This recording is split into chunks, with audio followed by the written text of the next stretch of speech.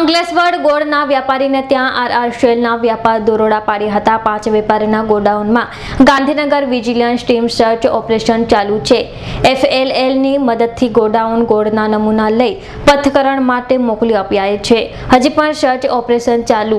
શહેર પોલીસ મથકે ફરિયાદ નોંધાવવાની તજવીજ આરંભી લાખો કિલો ગોળનો જપ્ત કરી જરૂરી કાર્યવાહી આરંભી હતી। અંકલેશ્વર ગોયા બજાર અનાજ માર્કેટમાં વ્યાપક ગાંધીનગર વિજિલન્સ ટીમ દ્વારા અચાનક બપોરે દરોડા પાડ્યા હતા।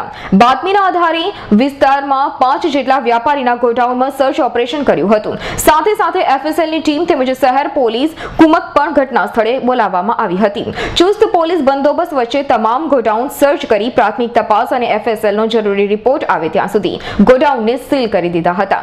તેમજ તમામ ગોડાઉનમાંથી જરૂરી નમૂના લઈ તેને લેબ ટેસ્ટ માટે મોકલી આપ્યા હતા। આરઆર સેલ ગાંધીનગર દ્વારા આ અંગે શહેર પોલીસ મથકે ફરિયાદ નોંધવાની તજવીજ આરંભી લાખો કિલો ગોળનો જથ્થો સીઝ કરી વધુ કાર્યવાહી આરંભી હતી।